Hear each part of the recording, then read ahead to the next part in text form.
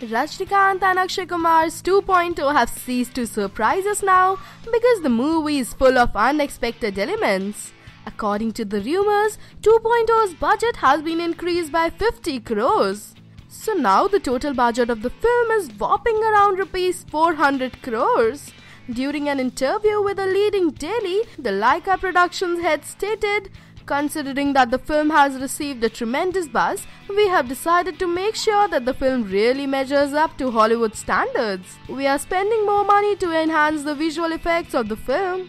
Well, it seems like 2.0 are setting new standards for action sequences, visual effects and viewer experience.